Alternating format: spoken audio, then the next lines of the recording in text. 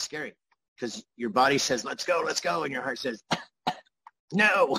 Patrick Holland battling congestive heart failure and put on the active transplant list 3 weeks ago. I can't wait for the day to where I get the transplant and I can enjoy life again. Last Thursday evening, he got the call from UW Heart Institute that a heart for him was becoming available. With a rush of emotions, from sad for the person who's losing their life to scared. And I moved on to from scary to excited at the possibility of getting 10, 20 years, maybe even 30 years. Holland says doctors in Seattle gave him an 8-hour window to get to the hospital, and he booked the next flight. We weren't expecting it, not so soon. When he got to the Fairbanks airport, his overnight flight was canceled. Alaska Airlines heard his story and put him on the next one.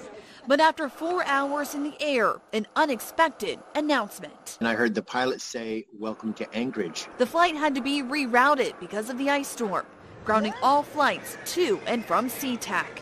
And after 3 canceled flights in Anchorage, the window for a new heart closed. I think I cried more that day than I have in my life and had exerted every emotion that I've never had. To get out of that funk, I immediately said, thank God there's going to be a family that saving someone's dad, saving someone's brother, saving someone's uncle. You know, Holland is a father of 7. His children ages 3 to 36. A big family.